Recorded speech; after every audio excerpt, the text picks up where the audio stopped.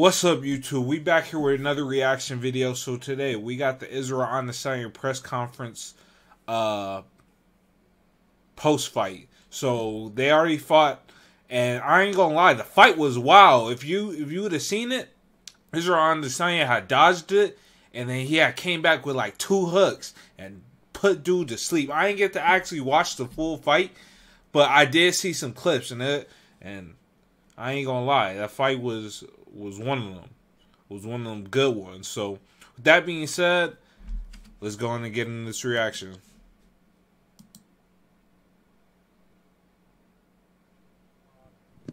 No fucking generic bullshit questions. Ask me some real shit that'll make me want to answer you. If not, I'll just go next. Well, the outpouring of emotion that we saw in the cage was pretty special from you. Can you put into words? Real. I meant every word I said. Like, leading up to this fight, fuck, if I didn't know me, I wouldn't believe in me.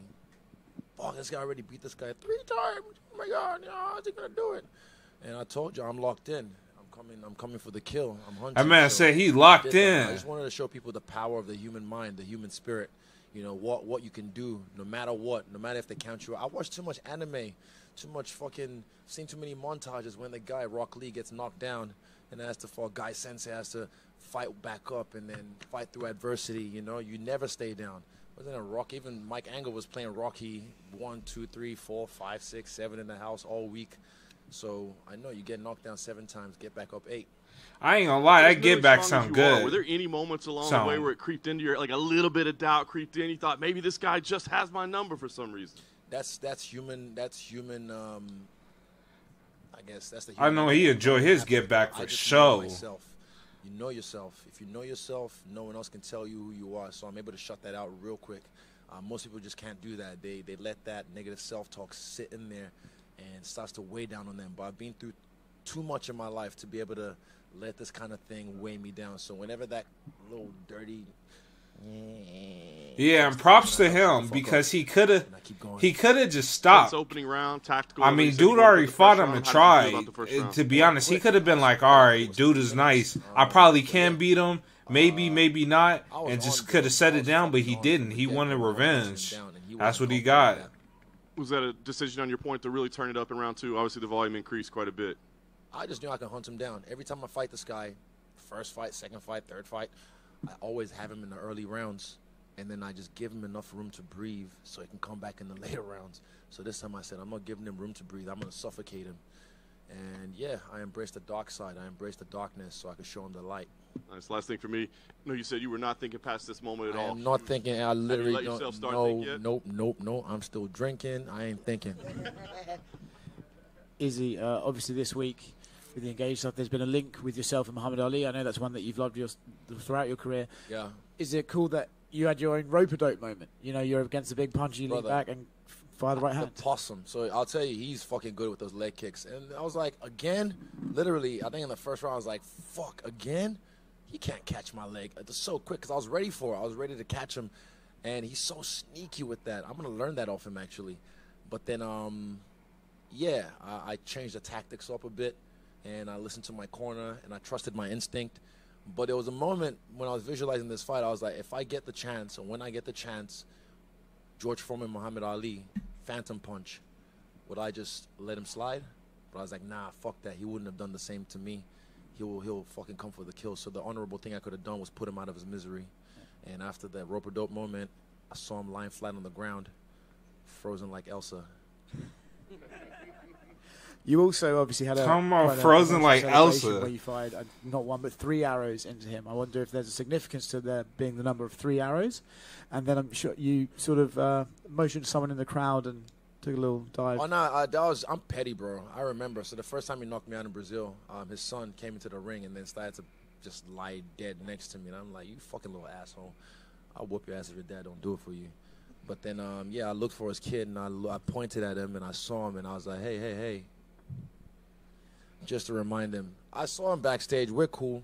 He's a great champion. He's a warrior. He is his story, bro. I mean that. I'm the antagonist in his story. He's a fucking beast, man. Coming from where he's come from, the adversities he's been through in his life to get to where he's gotten now and taking me out. the way he has, it's a fucking beautiful story for him. But like I said, tonight, it's not about his story. It's about my I story. thought he was talking about the If kid. this was an anime, that kid now becomes a fighter and comes. Bro, I'm... Hey, man, if you can crawl, we can brawl. Couple more questions. What was the significance of the blue shorts? Usually we see you in green or Champions Cup. Bro, next time it might be fucking pink shorts. You know me. I'm a colorful guy. I think it was 16th March. I texted Tim. I was like, I want the blue shorts this fight. Tim was just like, okay. It just made sense to me because I was like, I'm gonna be in the blue corner. I was like, I don't want to wear something that doesn't go well with it. So last time was green shorts, red. They're complementary colors. Trust me, I know art. So yeah, blue shorts, blue tape around the wrist. It made sense. And then I started to channel Nipsey a little bit. I kept on saying, everyone else can stay on the sidelines they used to. Because when it's time, I'm frontline every time it's on, nigga. And last one from me. Traditionally, right, everyone's going to be like, oh, well, it's 1-1 in MMA. There should be a trilogy. I don't keep score. I settle them. But I'm gonna now say, it's settled. Look, I gave him a fast track to the belt. I could have said, nah, fuck no. Who's he fought? Like, he fought one top 5. Nah, but, he did well. Fought some all right guys and beat the fucking Strickland. I was like, okay, fine. There's no one else. But also, I was looking for that challenge. The guy that beat me in kickboxing, I was looking for that challenge. That's why I took that fight. The rematch, I got the immediate rematch because of what I've done in this game. I won the belt against Kevin. I defended against Rob, Romero. That Costa, is facts. Vittori. I didn't know who Dude was before. Cannonier. I didn't even know. That's 7. No, he lost the Other belt fight. we have 7 fucking gems on it. So I did the hard yards and I earned my fucking rematch. Now he's got to do the hard yards if he wants to do that. But I don't think it's gonna because he go cause problems at 205 and fuck. Good luck to everybody else because he's a motherfucker to deal with. I'll tell you that. Congratulations. Thank you, Oscar. Israel over here. Okay. You're trending on Nigerian Twitter right now. I should be. Yeah, definitely. I want people me. I want to me. Yes, Israel Mobolaji Odunayo Oluwafemi Temitayo Owulabi Omo Adesanya. Tell him say. You're an African champion again. Look, the 3 kings still exist. Even like I said, with Poitin, no matter what, he's always going to be a champion. A lot of people will try and like write me off and like, oh, you're not the champion anymore. But I was like, bro, they still call me champ, and I'm still a champion. I still carry myself as a champion. So, Kamaru Usman, Francis Ngannou, they're still champions. They're always going to be champions no matter what. Once a champion, you're always a champion. Sports is one thing that unites us in Africa. We had an election recently. And Pierre didn't get to hold the belt for too long either. Tonight, you were uniting people. Nigerians were talking about you. The Yes. same people who were arguing and fighting each other just last week were talking about you. Talk Israel, about how Boumaye, important Israel, Boumaye, Israel, Boumaye, Israel, Boumaye. Look, fuck, I don't want to give this nigga no clout.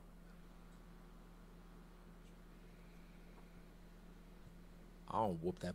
I want to whoop his ass so bad. I want to whoop his ass so bad. I want to do it in South Africa or Nigeria. And but he's got to do work. He's got to do something. Show me something so I can whoop that ass and I can show you history.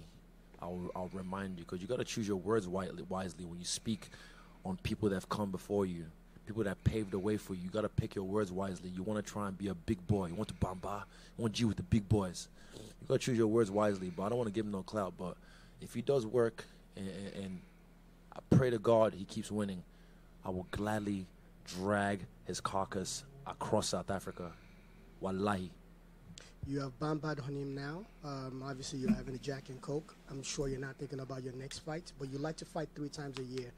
When do you think would be the time? I'm not even thinking of nothing like that. That's the last question, but I'm not thinking of nothing like that right now. It sounds like next dude he fight it's finna be ass whooping. So now it's time to be a bad boy in Miami. Did Brandon Marshall? Mother's milk, please. Can I have another one? Hey, Izzy. Ike Feldman with NBC Sports. Did Brandon Marshall reach out to you yet? That's my dog. Yeah, he put $100K on me, but I told him, look, shout out to Brandon, shout out to Drizzy, shout out to everybody else that bet on me. But you have to realize, every time I step in that octagon, I put my life on the line. That's the biggest bet on this line. That's the biggest parlay you can make, is put your life on this shit. Because a lot of people don't come back out when they step in there. You know, I don't know how long he was out for, but again, I left him frozen like Elsa. He could have stayed frozen, but I'm glad he melted and came back to life. But yeah, honestly, I'm a betting man too. So shout out to Steak. We're about to make another deal, and yeah, run that shit up. More money, get more money, get more money, more money. Your post-fight words were electric, talking about being in that moment. And it's good to see Israel Adesanya back. I ain't gonna lie.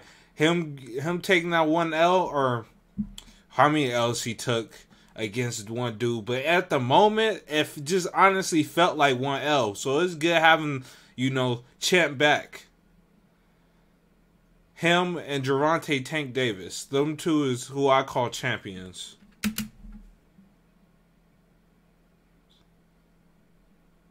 But he could just experience just a fraction of that. I meant that, man. How happy I feel right now. I hope people can feel this level of happiness just once in their life.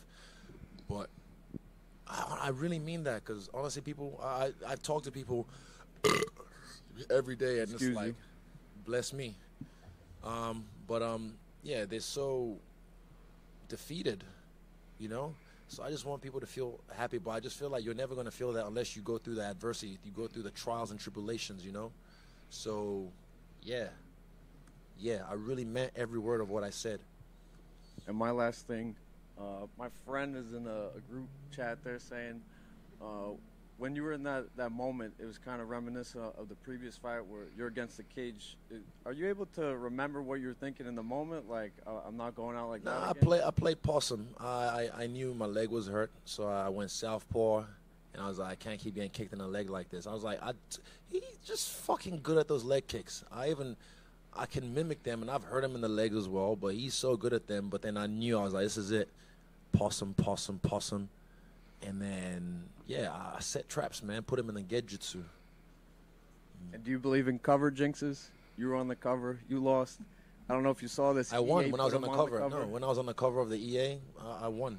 I won that weekend. I shot the cover with Masvidal that weekend. My bad. And I won.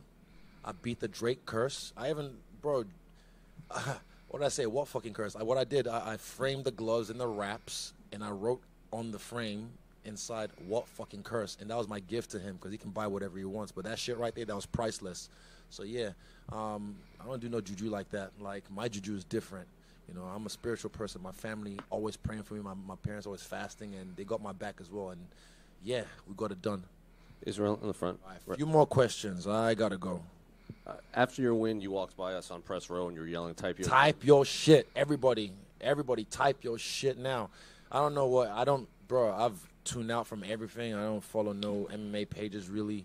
I just like to, because I know he feeling good. He's trying to leave. As I used to. I'm still a fan. They ain't asking good questions. Everybody else's career, because I'm really doing my own shit in this game, running my own legacy. So yeah, I was just saying, type your shit now, because again, I maintain what I said. I can do your job, you can't do mine. I mean that shit from the bottom of my heart as well. I can really, if I sit down and really immerse myself, I can study. I've done it before, but I just didn't fucking have a publication. But when I was a fan of this game, I studied everybody coming up. BJ Penn, Tyson Griffin, Sean Shirk, Rashad Evans. I can run numbers on what UFCs this happened. Even there was a moment, there was fucking Rashad and Machida linking up, and I was like, oh shit, behind the stage. And I was just like, UFC 98. What? Oh my God. And you made me not like you anymore because you beat my boy. Da-da-da-da-da. But then, yeah, I can do your job, trust me, but I'm doing my job, so just remember that. Last one for me. I have to ask why you chose Headstrong by Trapped. Because the words, back up, I take you on, headstrong, I take on anyone. The words spoke to me, and me and David were on the way to the airport, and it just came to me. I'm a vessel, I tell you, it just comes to me. And yeah, I fuck with that track. That's an old one, and I haven't heard that in years, and I was like, this is it. This is the track. And yeah, I think Jeff caught the moment on camera as well. It'll be on my documentary somewhere. Israel, right here. Quick question. Love the Jitsus. References to Naruto. Last question. Done with Alex or anything left there? Or on to the next one? Done. It's done. I don't settle. I don't keep scores. I settle them. So it's done. He's had his story. Now it's my story. And I've closed that chapter. And again, I move on. Where's the after party? 11 in Miami. So I got to roll. Yeah, Izzy, 11 in Miami. there was a lot of turnover among champions like over the past few months with like Kamaru, you, Valentina. Like, why do you think that was? And then how does it feel for you to kind of regain the? I know he finna turn up. That's the game. But also, I'm an active champ. I'm always fighting. I'm always. I know. I sure would be. Less than 20 fights left. In A party in Miami straight after your get back. Is it? Oh yeah, that sounds about right. When I was in China in fucking 10 months, I fought 24 times, but that was China. Yeah. Oh fuck, 20. Shit. Okay, maybe 2. Did I speak too soon, Tim? My bad. Oh, no, I meant like as in like 20 fights in this game. I just so I know like I'm gonna tick off. I want to fight different heads, different people. I don't want to fight the same guy again and again. I'm like, fuck, that's boring. And now I finally beat him. So if I didn't beat him, then fucking I'll go again. But I beat him, he beat me on the big stage. Yeah, cool. We're done. Just 2 quick ones real quick. Yeah. What felt better, winning the title for the first time or reclaiming it? Hey, man. They say it doesn't feel as good as your first time, that first nut. I'll tell you one thing. It feels even better the second time because you get to do it again and again and again and again. And Dana White said that it looks like Miami's going to become an annual destination. Just wondering how did Miami treat you? And Miami loves me. It's not my first time here. I was here in 2015 to help Rumble Johnson. Rest in peace to a great man. I was here to help him in 2015 for his fight, and Miami showed me a good time. I'm back here. I've been working, but now it's time for me to show Miami a good time. So I got to roll. I'll see you guys at 11 in Miami. I appreciate you. All right, that's it for this reaction. If y'all enjoyed this video, make sure I hit that like and subscribe button for more content. I'll see y'all next time.